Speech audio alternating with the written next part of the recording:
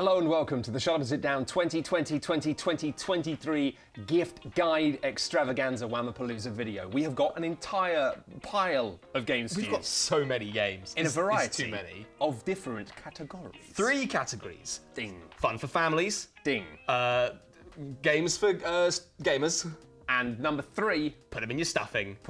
stuff them in your stuff them in. Matthew, tell us about Spots. Spots is a delightful game of pushing your luck with some incredibly delightful dogs. It's got really good dogs. Amazing dogs. They hired an artist that specifically just did dogs. Really? Yes. They only do dogs? Pretty much. There was an artist online that pretty were like, much. they're really good at doing dogs, so they were like, get that person. Small dogs, big dogs, big dice. Some as big as your dog.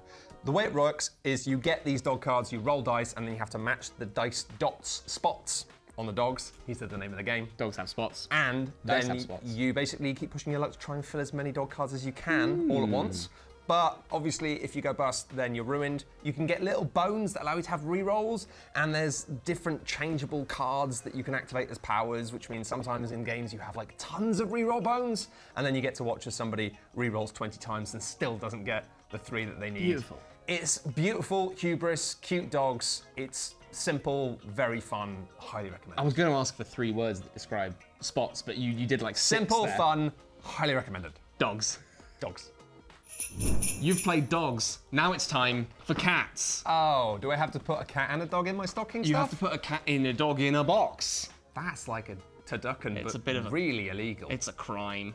This game is a trick-taking game. You've played trick-taking games before, but the thing that's clever about this one is that none of the cards have colours. Nope. They are all blank, and you just say what colour they are when you play them. You go, this is the 5 of red, and you Yeah. put it on the table, which already makes it a pretty brain-melting, trick-taking game, but you add to that a weird little area control mechanism, Yeah, which just makes it completely crazy. It's conceptually hellish in the fact Yeah. that you keep pretending that your cards are whatever you think they are until suddenly it's impossible for that 5 to be anything other than a blue 5 and you realise you're ruined. Yeah, you realise that you've completely goosed it. The thing about this game that I think is actually really neat is the fact that it sounds unbelievably complicated when you try and explain it because it is literally like Schrodinger's cat, the card game. Yes, exactly. And it's actually not very complicated, but really simple. It makes you feel really clever. Makes you feel smart. Because you're doing something that feels like it should be melting your brain. Yeah, I completely agree. I really like the way that the manual in this one has got like, it looks like a sort of confidential science document that teaches you about this crazy cat And that the got scorecard, stuck in a box. The scorecard that you use to mark who's winning in the games and how many points you've got is like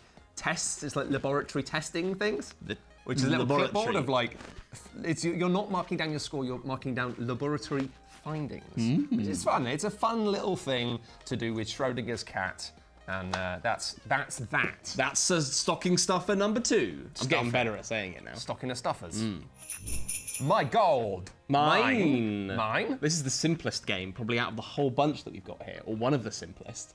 It's for children. Yep. And adults. Yep. It's for anyone. My gold. Mine. My gold, mine. It's a game about being little dwarfs inside of a cave trying to get gold. Yeah. This is really similar to a game called Diamant that we have always been espousing the good qualities of, or Ink and Gold. That game isn't available very often. This is the closest alternative in terms of vibes that we could find. And I actually think I might prefer it. No way. I don't know, like Diamond is fun, but there's something about the pure simplicity of this of, do you want to get out of the cave before the dragon gets you, or are you going to try and hang around while the dragon visibly moves closer and closer towards you? Yes. It's much more like knowable. That's in a true, way. that's true. It has a very visible dragon threat that's slowly creeping towards you for the whole game, and maybe you'll push your friend into it. And sometimes the dragon just runs out of you nowhere and it's not fair, and that's games, but often pushing other people closest to the dragon whilst you try and run away with the gold, it's just funny. It's like the perfect pub game. Great little tiny game for Christmas. Put them in your socks. How big are my socks, Tom? How many more things are you going to put into my socks? I'm going to put this one into your What? sock. Apparently this is in our stocking stuffer category. You have to cut that in half and put it into 2 different socks. Depends how large your feet are. Yeah. Depends how large you want your feet to someday be. If you're slipping into a pair of aspirational socks, then Trek 12 Himalaya is the perfect game for you. Yeah, reignite the aspiration of your feet with this. It's a great little roll and write. Okay. We won't spend too long on this. We'll have some little B-roll footage of it playing now.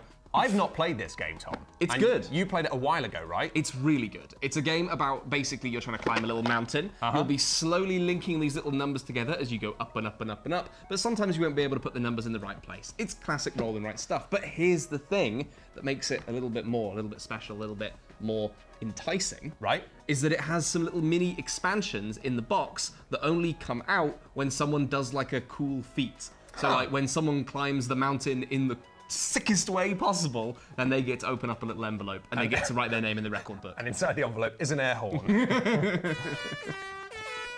Mindbug. Tell me about this one, Matt. Mindbug. We played this together. We did play this together. And we liked it. We liked it. I liked So it much a that we're lot. putting it in this video. Yes, weird. It's a game by Andrew Garfield, inventor of Magic the Gathering. And Garfield. And Garfield, and Lasagna, and Mondays. He's done a lot. Most notably in recent years, he worked on Keyforge, which was a game that was a fun, collectible game, and then they broke the algorithm that allowed them to make it, and things have happened, and now it's back in different form. Games are weird. Anyway, the way this works is basically you both have a deck of cards that you're playing with, but you have a Mindbug card that allows you at some point, everybody has Mindbugs, and at some point the other player is going to play a card that you don't like, and rather than going, no, you can't use that card, you go, Mindbug, that card is now mine. I would like that compost dragon, please. All of the characters in it and all of the artworks, you've got an owl spider, you've got weird chameleons with It's a party chameleon. popper? It's No, a chameleon a thing. sniper. The art's great, the theming is fun, it's wacky, it's weird, and for me, I think it gives you like the entire experience of playing like, Keyforge, but without having to collect decks and make decks. You just sit down with one little box and have a wild back and forth, which we found had a surprisingly nice amount of tactics in it. A Yeah. nice amount of trying to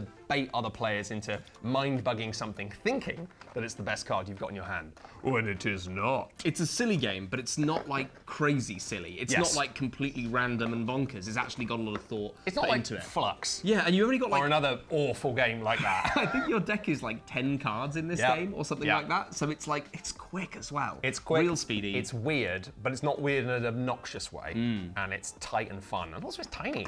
I mean, I like these big, you like... can put that in your big socks. I can fit this into my socks without irreversibly damaging them, I Yes, think. without needing for darning.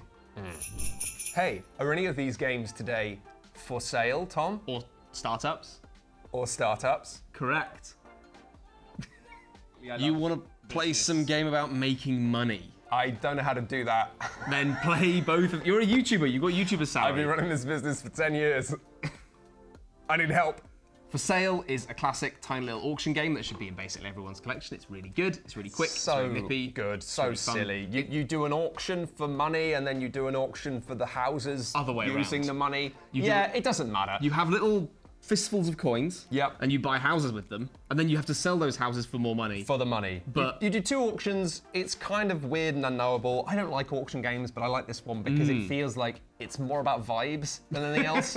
And I'm really good at it as well. Oh, well, So, that's there we a go. bonus. Startups is, I don't know why I lumped these two together, but it's another tiny little business game about investment. It's not really about auctioning. I don't know why I put them together. Startups It's just similar weights is- and they're small and they've got money in them. Startups is absolutely sick. It's classic. It's look at that. It's like a hot pink and green box, Mm-hmm. and you've got all these different companies, and it's basically people just investing in different ones, trying to get them taken off, trying to get like the best value out of companies, but you're all doing the same thing with different companies. Yep. It's so simple. It's fast. The art is cool as heck. Yeah, the art's really All the cool. little fictional companies. Minimalist and delightful. We put this in our Oink Games top 10 Oink Games video. And I think it was like close to #1, if not #1. It's think up there, isn't it? It's really up there. Now It's that in the they've got- trilogy of great Oinks, isn't it? Now they've got Scout, which they've got Scout. should be here actually. Oh, yeah, we that's forgot true. to put it here. We'll Photoshop Scout in exactly here. It's seamless. Seamless. But yeah, Scout and this, they're probably the two best oinks. They absolutely are. Oink, yeah. oink. Oink, oink. That's the small games category finished, Matt. I'm gonna put these in my socks right now. But wait, there's 3 more games.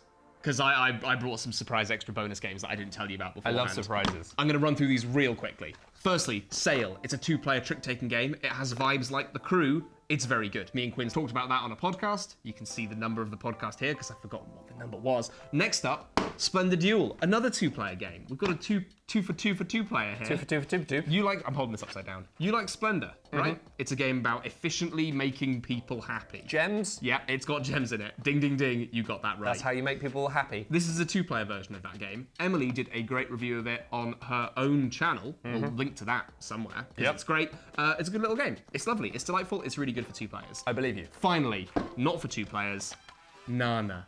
Which has been... Is it about bananas? No, it is not. This has been reprinted... Is it about nans? Grandmas? No, come on! It's been reprinted or reimagined as Trio. So you can get it there if you can't get this version, because this is the import version, which is a little bit more expensive than if you were to buy Trio. I can't remember who that's by.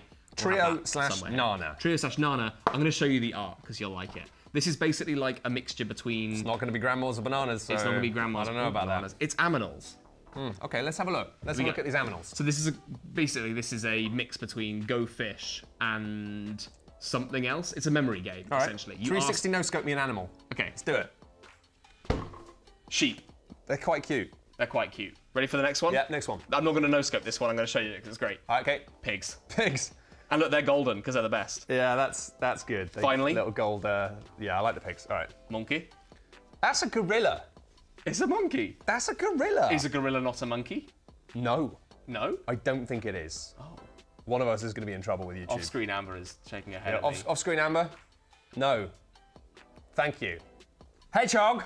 Hedgehog. All right, I'm in. Okay. Sold. Good. It's good. It's really good. Get me a nana. Very good for 4 players. It's the kind of game you could teach to anyone, even your nana.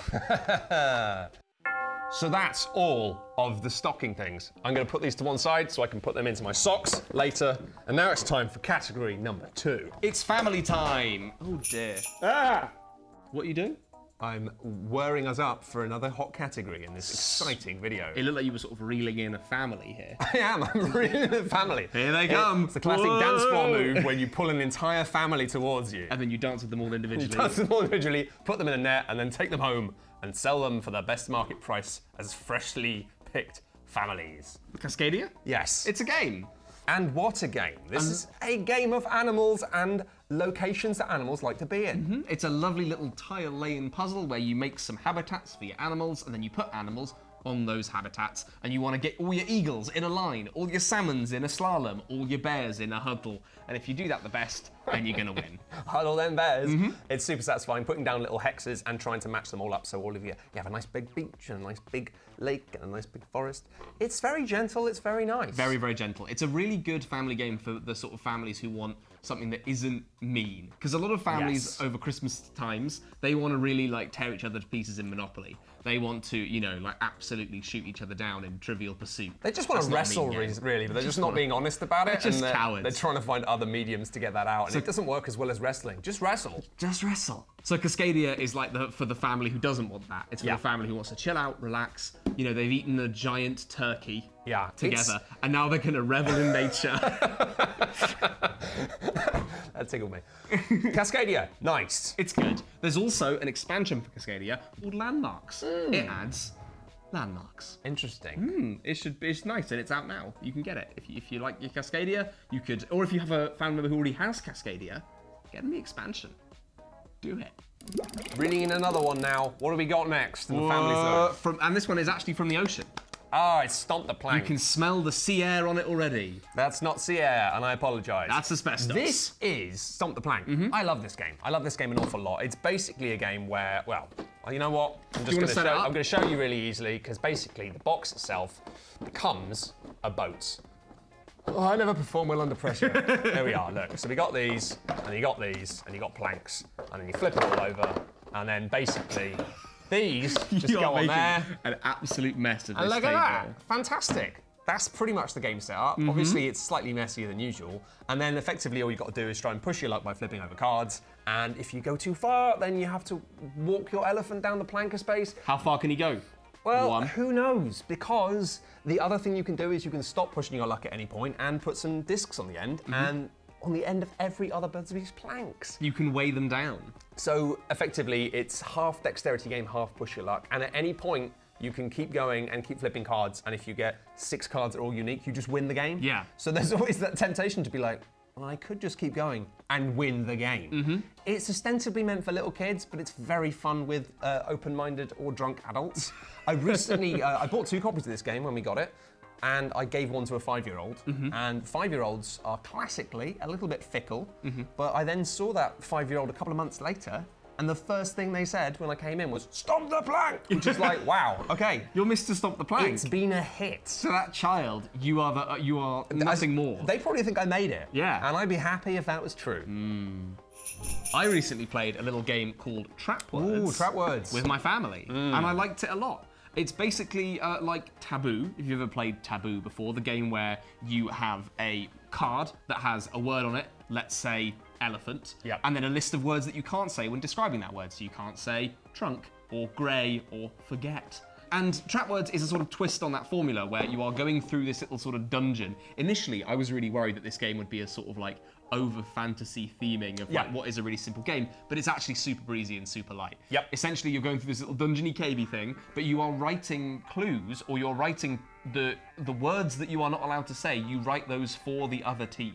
So like they're gonna have to describe lighthouse, and you can get rid of like the word shore and ship, and then when they're describing it, you're waiting, going, "Oh, please say it," and then when they do, your whole team goes, "Yeah!" It's delightful. So you're trying to basically get people to say words they're not supposed to say. Yes, exactly. And yeah, that's it. Makes Taboo into sort of more of an active sort of game, one where it feels kind of decrypto-y as well, and being like really trying to get inside people's heads and being clever about like what can we do that's going to force them into this horrible hole. The thing is always like, if let's go with that, like and say like it was elephant, right? The other team has assumed that you've written things like grey and trunk and forget. So you're there thinking, well, what's the next layer of things that they're going to try and guess through? Ooh, feisty. Good little game. And there's all these weird modifications as well, like around where everyone just has to close their eyes. Which doesn't make much sense, but it's quite funny. Everyone just shouting things out in the dark. It's good. It's a good little game, Trapwords. I like it a lot. And now, over to our foreign correspondent, Emily. All the way in Australia, she's got the Christmas games that you gotta play.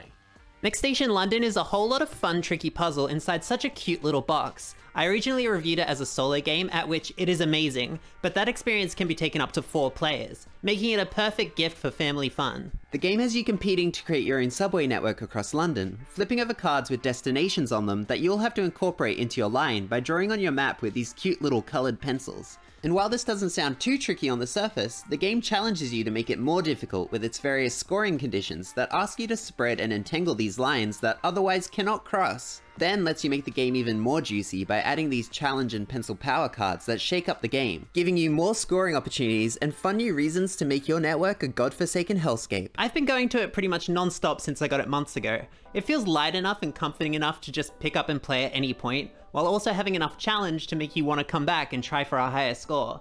I really like it.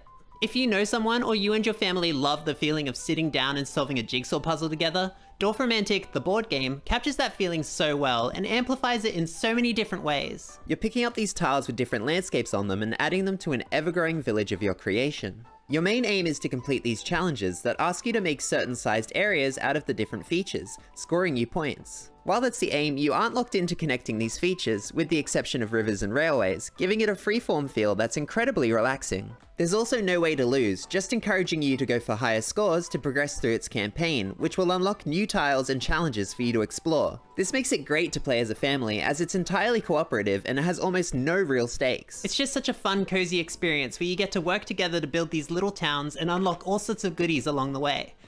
It's really good. Thanks for that, Emily. And now back to this. Was that good? The final game in our family extravaganza. Don't get what? Don't get got. It's us. It's our game. Yeah, we made this. We made this. Quentin's did a lot of the writing on it though, and he had a lot of fun testing this game in which you have to try and do silly things in increasingly odd ways without anyone noticing that you're doing something odd. Like getting a player to ask to see your ID and then you show them the card instead. Yep. It's a thing that you put into a sort of regular social situation and turn it maybe a little bit cursed, Yes. but also quite fun. Like, invent a new catchphrase, get another player to use it. And the third example in here is boo something and get another player to join in. Yeah. It's a game that you play over a period of maybe days, and effectively you're just trying to get other people to engage in odd things. Odd behaviour. But if at any point they go, hang on a minute, is this the part of the game? game? Is this part of the game? Then you've caught them out. But if they don't do that, then they got. They got. Get them before they get you. Some people think this is one of the most electric and exciting things that you can do within a social situation. I personally find it far too anxiety-inducing to play for longer than about 2 hours. But your mileage varies, and honestly, it is very, very exciting. It is. It's kind of perfect for Christmas if you find Christmas boring. Yeah. Because suddenly, like, every interaction you have with your aunt is going to become a fraught tactical minefield. It's going to become very suspect. It's good. It's a good game. This is our version of it, and there are copies available in the UK. Yes. If you still want to grab them while they are While available. it's still available. While it's still hot. It's not hot. They're quite cold. Yeah, but it's still available. It's still And available. it might not be available forever. No, that's true. So this could be the last Christmas. I gave you my Christmas. I gave you Christmas Day games. and I gave you Next a day, game and we played it went away. again. That's great music. Okay. Surely, Tom, the next fun family-like game is War of the Ring, the card game. No, Matt, don't be silly. It's Ra. It's not Ra. It's none of these. It's tickled me with We that. tricked you. We're in a new section. We're in the Games for Gamers section. And we should probably say here, let's talk about our fallen comrades, the games who did not make it here today because they were too big and heavy and I couldn't be asked. Ark Nova is a big old zoo game that me and you did quite like quite a lot. A lot of people love Ark Nova. A very good game to get for the person in your life who likes aminals. It's specifically about like animal preservations and reservations and the weird economies of that. There's something quite nice about the way that it's a zoo game that isn't just like put that animal in the cage. Yeah. It's like study the ecology of the piranha. You know, Yeah. it's nice. It's nice. It's got good politics. It's massive. And it's also a fun game, and it's also huge. But a very good, crunchy Euro game for the person in your life who likes animals and who likes Thinking. The other game that I didn't bring because it was absolutely huge, but is also absolutely brilliant, is Undaunted Stalingrad. We did a whole review of this, the sort of pinnacle, the zenith of the Undaunted system. It's a game where 2 players, and 2 players only, kill each other over and over and over again, doing a big war. Kind of dry. Well, actually, it's not dry. It's pretty spicy. Slightly wet. Damp Russian fronts. Damp Russian fronts. We can't keep that in the video. We've got a whole review of that if you want to check out why that game is good, and it is really good. We really recommend it if you've got one person in mind who you want to play a game with. It's sort of like a social contract. If you get your best pal that game for Christmas, you've just bought that game for yourself. Yep. That's psychopathic, but also true. And I feel like if you want to stop playing a campaign game halfway through with someone who's your best friend, then the only way out of it is probably just to permanently end the friendship. So be careful. Be careful what you wish for this Christmas. And finally, there's a reprint of the classic area control war game El Grande. El Grande. I thought you were going to go for El Nombre there, which was there was a kids show that I watched when I was very small, which had El Nombre in it. He was like a little mouse with a hat, and he'd write numbers in the sand. He was called El Nombre. Anyone remember El Nombre? El Grande is great. It's a classic. It's being reprinted. It looks better, and it's got very little, all/no plastic in the production, which is really great. Looks like they hadn't invented plastic in the 1980s. Exactly. Great game. Worth getting. It looks nice. It's new. It's from Hans im Glück, which is a publisher name I love saying. Hans im Glück. Hans im Glück. That's like something. I think Glück means like either luck or left. Hands on luck. I'm not good at No, German. left is links. It's luck then, I think. Hands on luck. Get your hands on that luck. There's a burger restaurant in Essen called Hans im Glück. Maybe it means tasty. Maybe I don't it know. means I don't know German. No, that's lecker. Oh, you know more German than I do. This is embarrassing. But now we can talk about the games that are really here in front of Games us. that actually made it here today. That are on the table. Should we talk about a good little reprint, a classic reprint first? It's Ra. It's Ra. Ra. What is it good 4. I was thinking like Ra Ra, Rasputin. Ra is the sun god of Egypt. No, there's something in there, isn't there? There is, but we're not going to find it. Rasputin, auction tiles on the Nile. No. You're so close. Anyway, it's an auction game about Egyptians and auctioning tiles. Yeah. I quite like it, which is strange because I don't like auction games, but You've said that again and twice in this video. I really want people to know. Stop buying me auction games. It's a cracking game. It's really good. It's maybe my favourite auction game. It's really good. It's by Rainer Knizia, Big K Nizzle. Shout out to the Doctor. Shout out to the Kniz. This version's got artwork by Ian O'Toole as well. It looks great. It's not too expensive, but it's a good luxury little gift to give to your friend who likes board games. Or yourself. Treat yourself this Christmas. Moon? Moon. We did a review of this, or you did a review of this. Moon is a game that we reviewed quite recently. Moon, or No! Depending on which way you want to read it. It's just a really tight little box. It's a pick and pass base building game for 1 to 5 players. Wow! Box. Oh, no, I said it on the box. Less impressive. Yeah, I'm not very good at sentences like that. So effectively what you're doing is you're trying to make your own little moon base. You're passing cards around constantly, and it means that whenever you're drafting, you're like, which of these do I want and which of these will I never see ever again? It's fun with 3. With 2, I think it's the best. Yeah, 2, it's real spicy. So mean. It's sharp. It's just you're constantly throwing other people's things in the bin and then digging through the bins to try and find the things the other person threw away.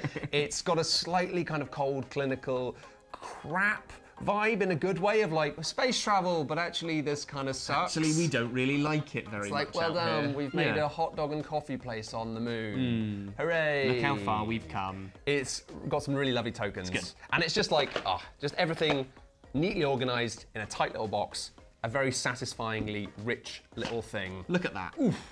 It's great. It's a good gift. And I think that would fit in socks, arguably better than some of the other so-called sock stuffer games. We could do that right now. I mean, we could get the sock out right now.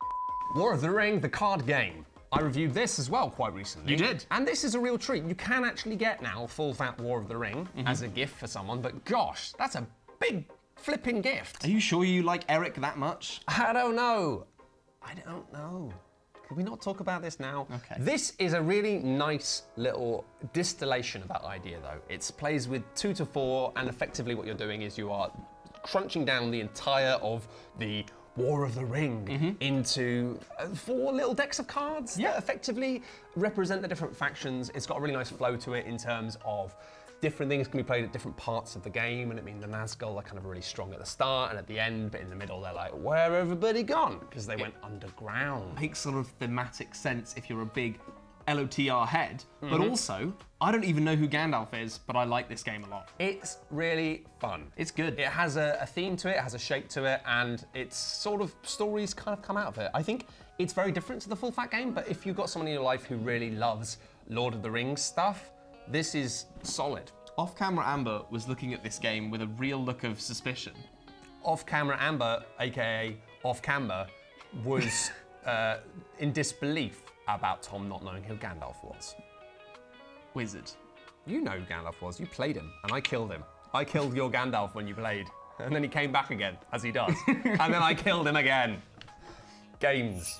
You got a whole lot of games over there. Oh, you didn't get many games this Christmas, Tom. I only got 2 games, but they're great games. They're better than all the other games because these are the ones that I reviewed. That's right, we're talking about Icky and we're talking about Heat Pedal to the Metal. They're not similar. Stop what you're doing with those games. Okay.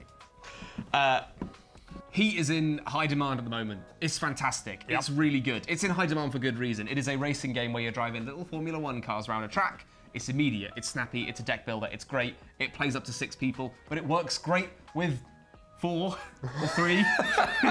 It's honestly just an incredibly good game. It's very, very good. Of just trying to work out how fast you can keep your car going around a corner without causing yourself trouble now and in the future. And I don't even think you need to be like big into like cars or racing. Like I don't care about cars, I don't care about racing, I don't care about going fast. I don't like any of those things. It's more about momentum and risk. Yes. And I think that's the thing is it makes like Formula 1 exciting to people who don't care about it, which includes me. I think that the game inspires feelings that most board games would only dare to dream of.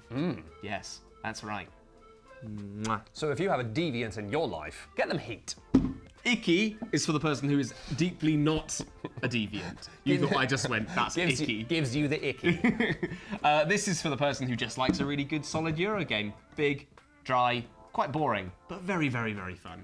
This is a really good game where you're moving little pieces around a street in Edo-era Japan, trying to trade, trying to put some little people in shops and tempt others into your goods. You're trying to get other people to come to your shops because then you get business with bonuses, you. but then other people don't want to do that because it's a game and people are competitive. And you're Yes. like, just come to my shop! Please! The reason they don't want to come to your shop as well is because the person working in the shop will become better at their job, and then eventually, maybe, they'll get to retire. Yes. So you not visiting their shop is actually pushing them like into servitude for even longer. Weird game when you think about it for more than a minute, but it's good. It's very good. It's also got an expansion, which I think is fine.